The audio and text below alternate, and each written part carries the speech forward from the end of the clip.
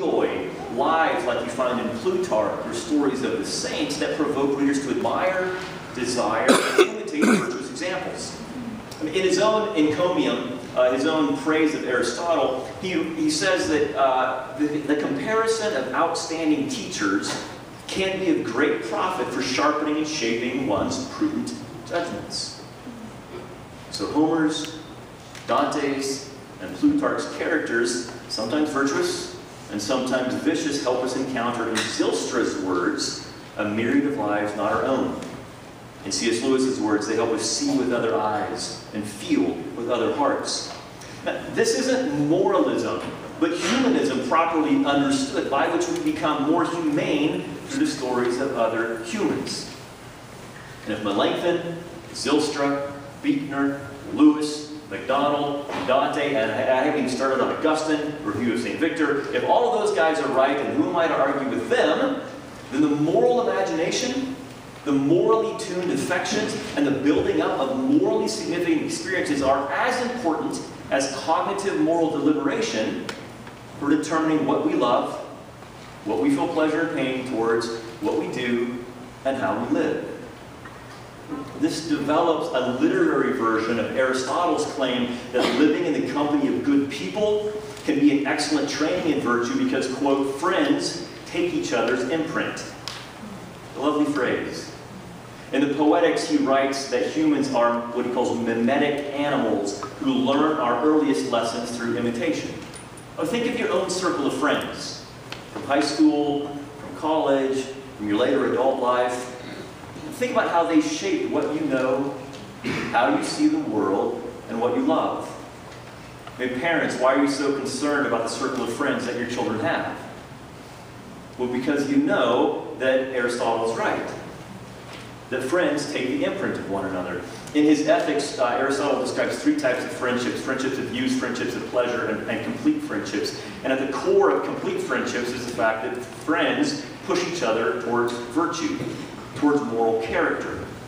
And though Aristotle is thinking of flesh and blood friends, I want to contend that we should enlarge that circle of friends to include the virtuous historical or literary characters with whom we live in our imaginative memories. Right? Literary characters who literally become flesh and blood in our brains and live through us. Literary characters who in a way become incarnate in and through us. Now, my hope is that as you're sitting here, you've been reflecting on your own experience of reading, and perhaps the significant literary figures or people that live in your own moral imaginations. Perhaps you've done what I've done and wondered in any given situation how you might channel a particular character or historical figure, asking, if I were Mr. Darcy, what would Mr. Darcy do in this moment?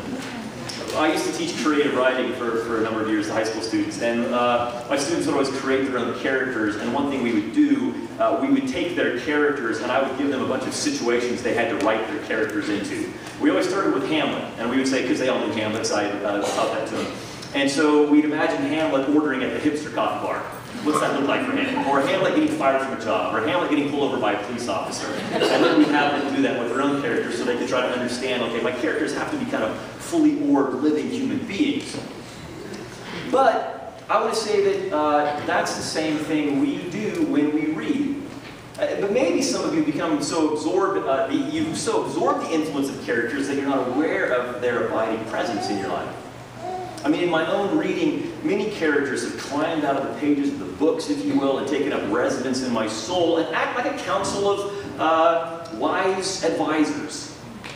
Or they exist there as kind of embodied cautions against certain thoughts or actions. For me, these include Dostoevsky's Prince Myshkin from The Idiot, who taught me and teaches me about humility and sometimes the wise beauty of letting oneself be taken advantage of. There's the Whiskey Priest of Graham Greene's Power and the Glory, and Frederick Buechner's Cantankerous Saint Godric, both of whom teach me that saints are sinners and that sinners can be saints. There's George Washington Carver and Langston Hughes, boyhood heroes from my hometown of Joplin, Missouri. There's Louis, the patriarch from Francois Mauriac's Viper's Tangle, who weaves this web of misinterpretation around him. There's Meg Murray from Wrinkle in Time, one of the most significant literary figures for me from when I was a boy. There's Oriwald from Till We Have Faces.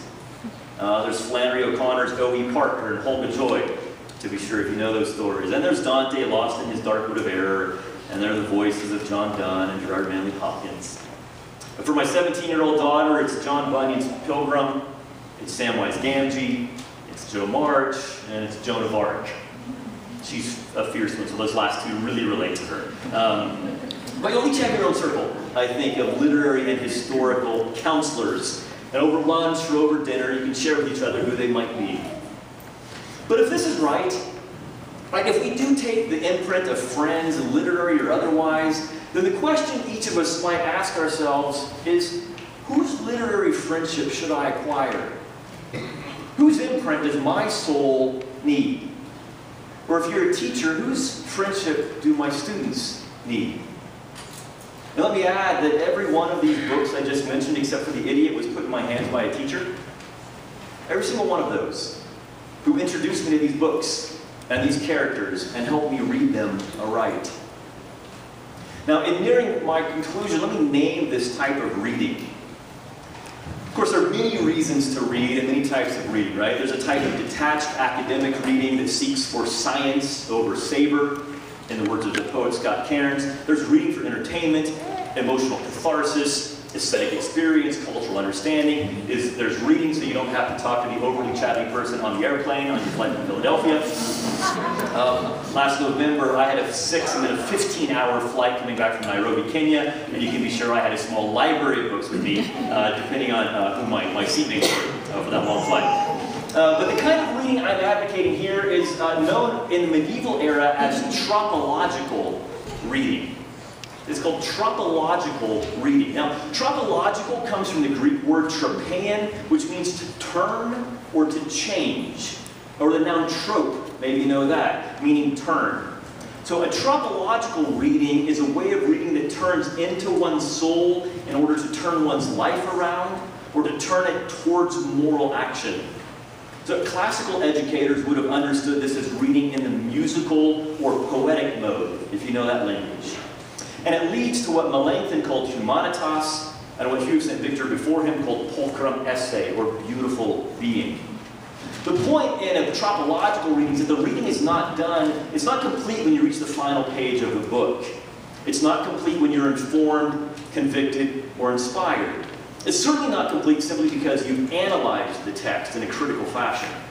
Tropological reading is only complete when the reading reaches into your life, shapes the way you see yourself and other people, when it forms your moral dispositions and habits, and when it alters what you find painful and pleasurable and is embodied in prudent action.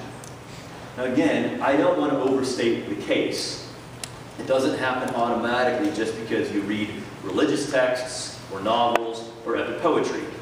If so, you'd expect biblical exegetes, English professors, and classicists, God bless them all, to be uniquely moral people. Despite their many admirable qualities, they're not necessarily.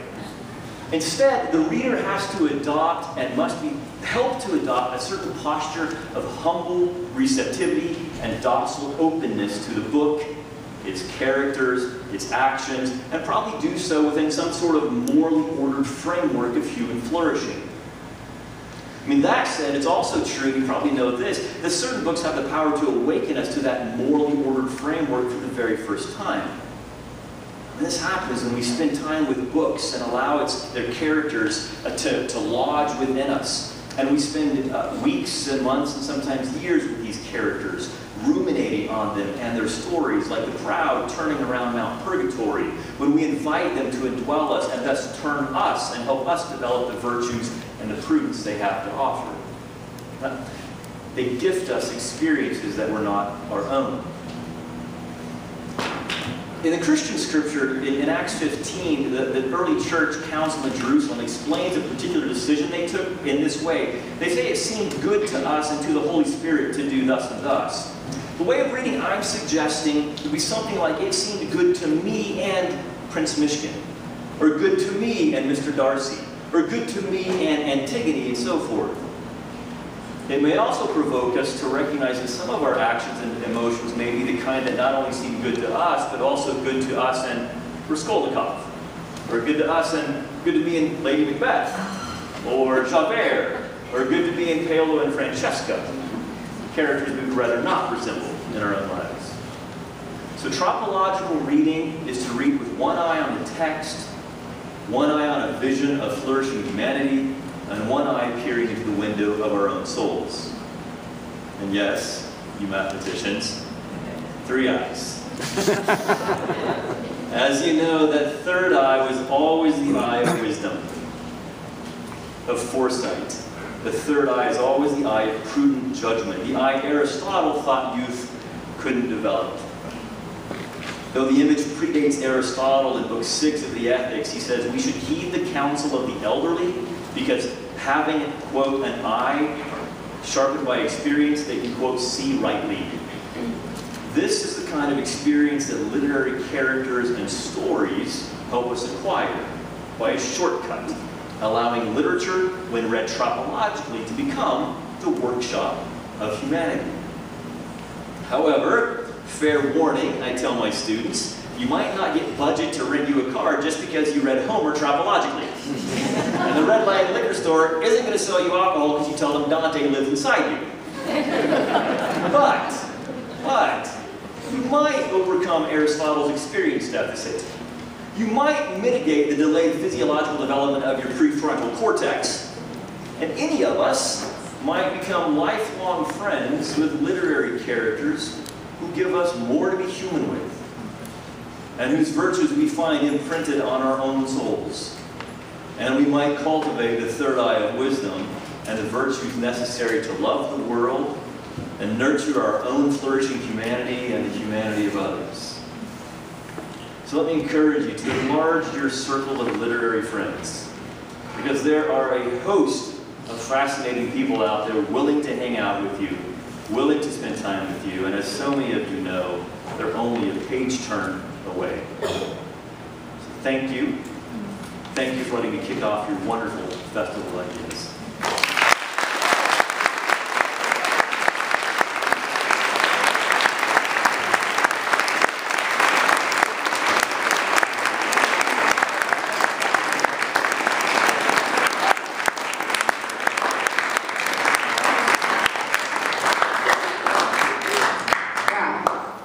Thank you, Dr. Williams. Truly enlightening. We want to give you a little time now before heading to session 1. And I just want to insert here, we do request that you please attend the talks you registered for, as most of the rooms are already overbooked and we have had to set up extra chairs in the back. But yes, so hopefully you remember which talks you registered for. If not, really, not a worry, but now you have this time. Session 1 commences at 10:30. So grab a refreshment, take a moment, have a conversation about Dr. Williams' clarifying lecture. And so off you go. Enjoy the festival.